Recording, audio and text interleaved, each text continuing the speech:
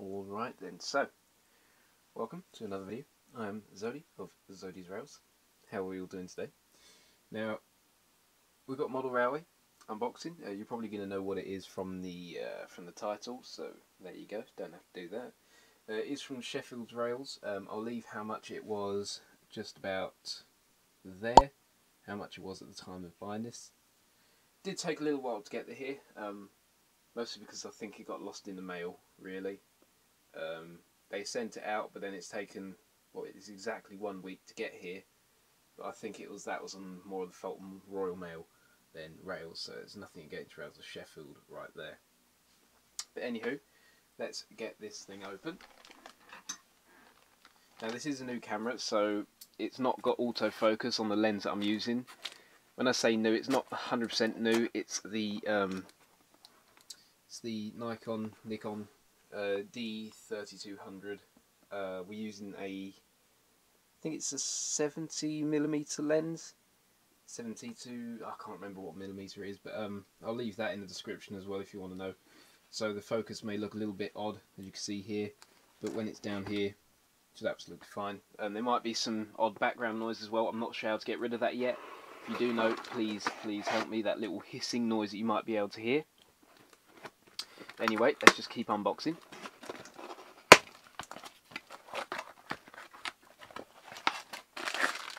That's my favourite right there, the bubble wrap.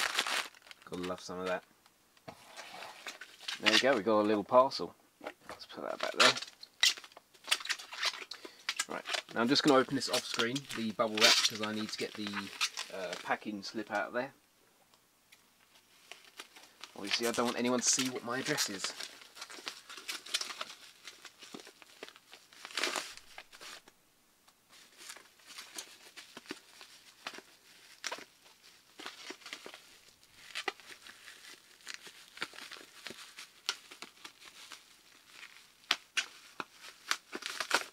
There we go.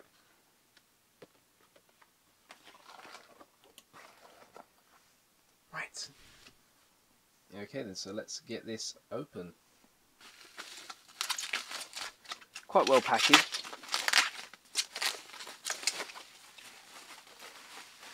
And here we are. It is the Hornby Ruston 48. 48 horsepower. That's why it's called the 48.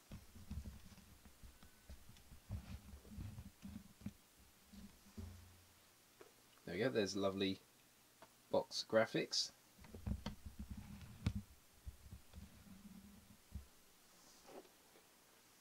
Now, I've actually wanted one of these for a while, just because of how small they are.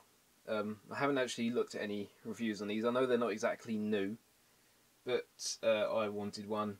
Might as well unbox it on camera for you guys. So there's your box. It's by Hornby, of course. Diesel locomotive. Now the Ruston 48, the 48 stands for 48 horsepower as far as I know. The livery that we have it in is, let's bring it up. Or is it too close to focus? Too close to focus, there you go. It is the John Deware and Sons. And of course it's DCC ready as well. Now, sorry about the fiddling with the camera lens, this is all new to me with this camera. On the back, you've actually got the history. If you want to look up history, if you can pause it and read it, then go ahead. But I think my lens isn't too good for that, but there you go.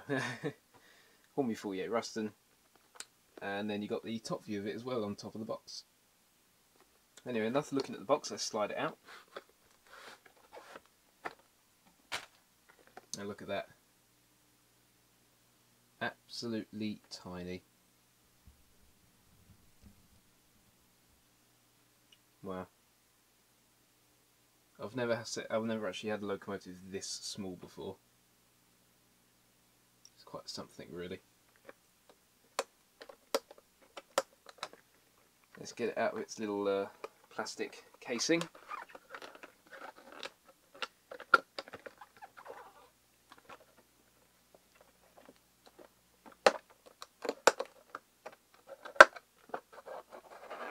it's in there nice and good, I can tell you that.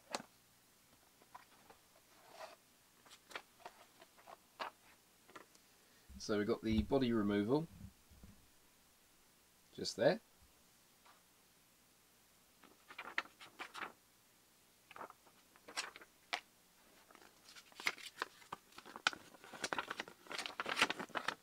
And there is the normal maintenance and operating.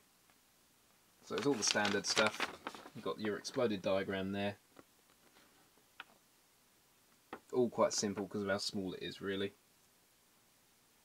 But yeah, so let's have a look at the locomotive.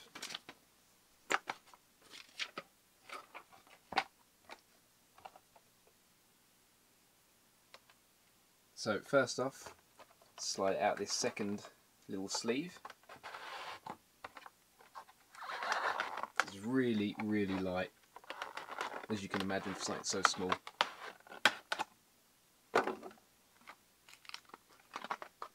So we've got our extra couplings in there, because you can remove the flatbed on this, and the flatbed's joined with something like a little rod, so the extra couplings are there to replace that, and to go on the front of the loco as well. We've got the main locomotive. It is absolutely wonderful, absolutely wonderful.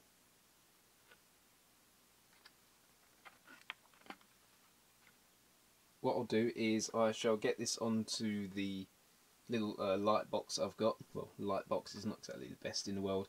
We'll have a closer look at it once we've actually got it out of this package, because I'm sure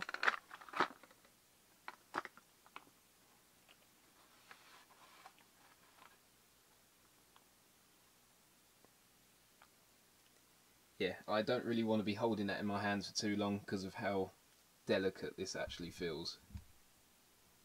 But it is got some lovely detail on there.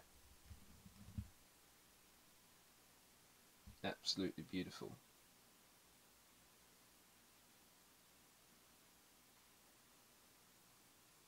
So yeah, let's take a little look once we get it onto a little bit of track.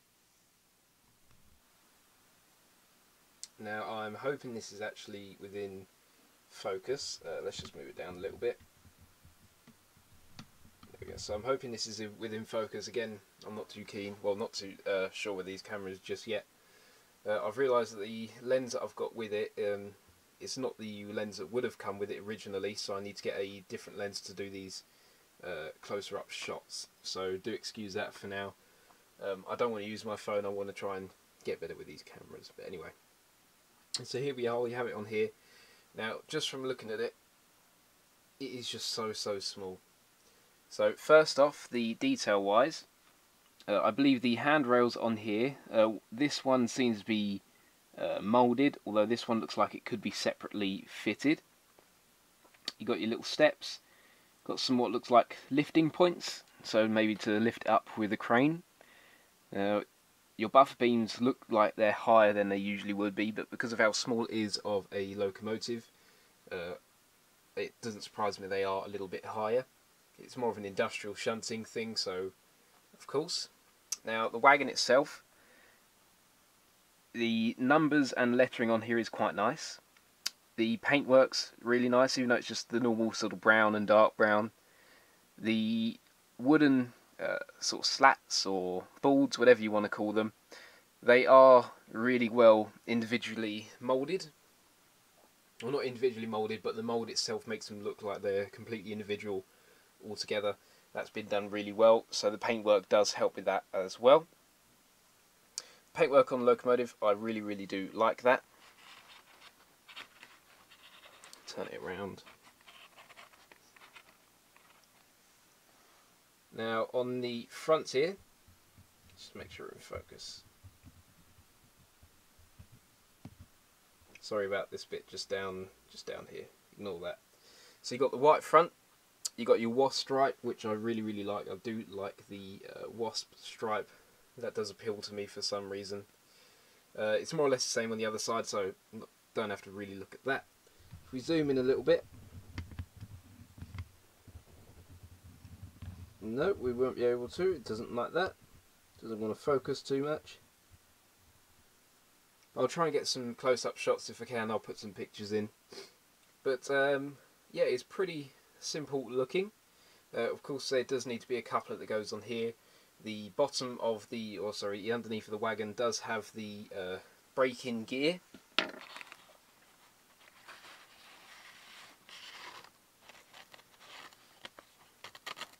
Oh, I am destroying my box. There you go. So I don't know if you can see that too well, but it does actually have the brake gear under there as well.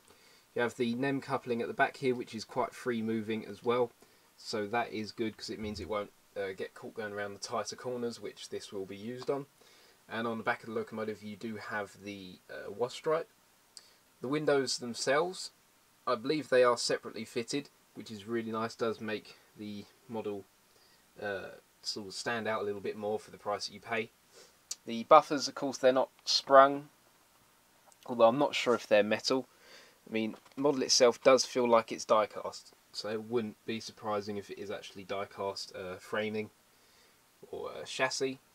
The wagon itself, that is only plastic, but the special thing about the wagon is that it does have pickups on it. So there's a little wire that goes between the wagon and the loco, so if you're going over larger points, it does have contacts at all point while going around on your layout or just on the track. So that is something really, really nifty. Now I realised the camera's running out of battery, so that's my own fault for not filling the battery up or charging it. So what we're going to do is I'm going to get the rolling road out. We're going to see how it operates on that.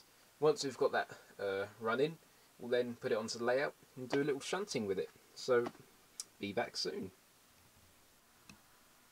Okay, so here we are.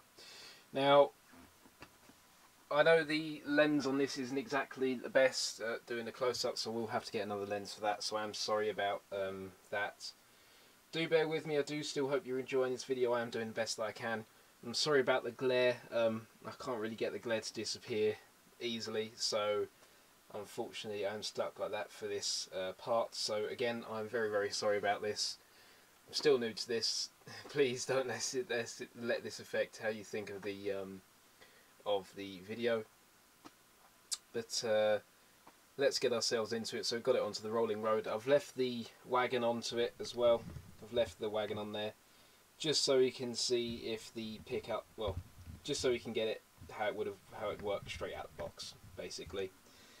So just make sure we got it focused, hopefully. So let's turn the power on.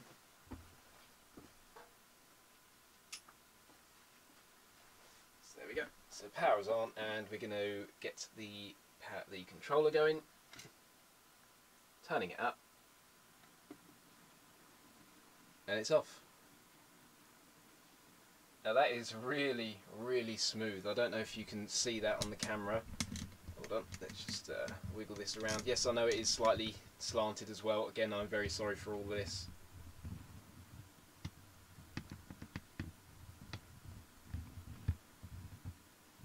There you go, you can see the wheels turning there.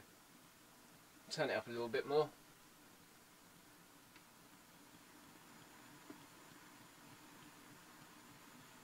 It's making a little thud, thud, thud, thud, thud noise. But not too much, that's good. Let's turn it the other way.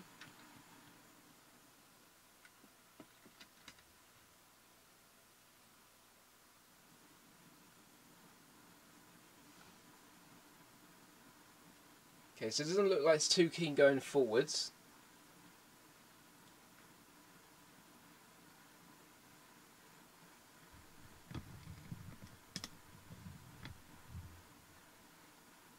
If you can hear it. Turn it up a bit. But again, this hasn't been running yet, and it is on DC, so just bear that in mind. It's on DC, has not been running yet.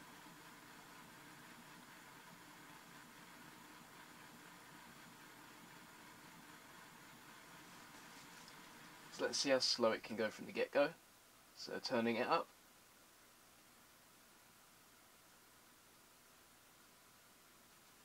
Okay, so that's pretty good. Oh, it stopped.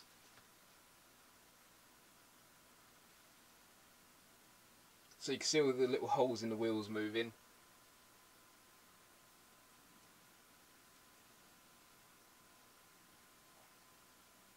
So it's not too good at the minute, but it is still pretty slow looking. Chuck it in reverse, see how that goes.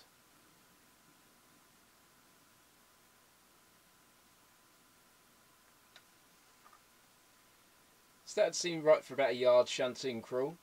It's not super slow, but it's not fast. Oh, there we go, we have stopped a little bit.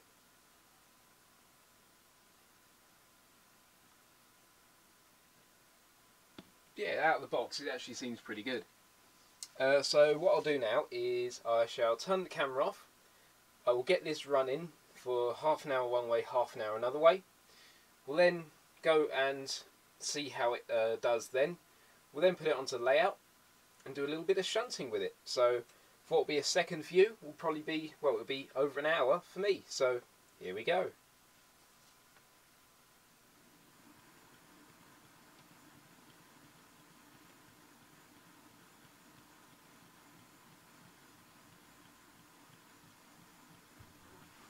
So I know the sound's going to be a little bit different on this one. This just shows you what it's like on the layout now that we have it run in. Nice and smooth.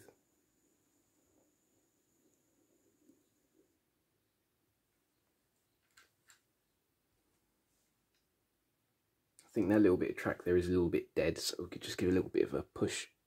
There we go. So it's a nice shunting speed backwards and forwards.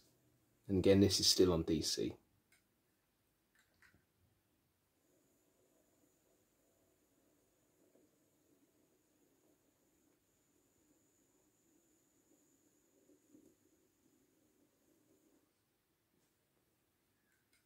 Now the track was cleaned before doing this, so I may need to have a look at that specific section, the connections, for the future, see how it does run. So let's see how it goes over the points.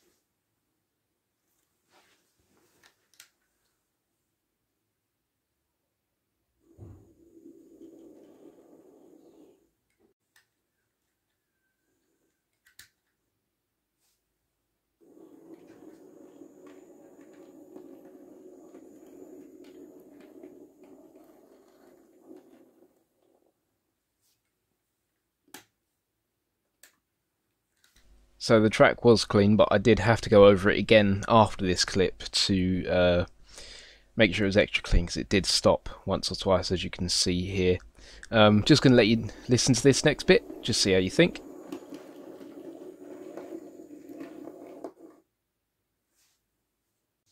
Something I did notice is if you don't have the wire between the loco and the wagon actually folded up, if you're not careful, it does actually catch on the track a little bit. So for some people with some specific points, it may get caught on the points and actually damage it. So of course, do be careful of that if you get one of these models. So here we go again, just going to show you how it goes over the points once more, just to give you an idea once I did clean them just a little bit more.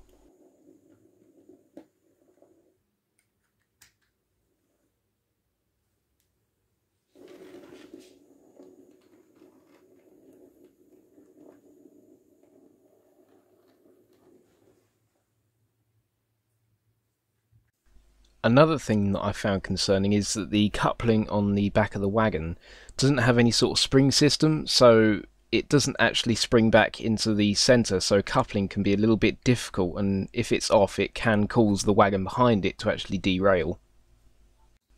So we are now coming to the end of the video. In a minute you're going to see a shunting video, which is going to be sped up, but it just gives you an idea for how it looks on the layout.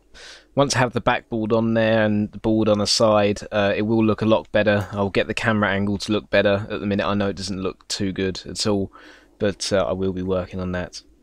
But as far as the rusting goes, I think it's a really cool little thing. If you've got the money and you've got a layout that it'll work on, so something small like this shunting layout, it really is worth it. It's quite a cool little thing to have because of the size of it, really, and it's such a smooth runner once it's been running as well. So yeah, I would personally buy one of these again, and in a different livery as well, because they're really, really cool. But other than that though, guys, please do like, subscribe, even comment on the video if you want. If you don't want to, not a problem. Every subscribe that I do see on the channel does give me such a boost to make more of these videos, and I really, really do appreciate it. So thank you to everyone who's subscribed.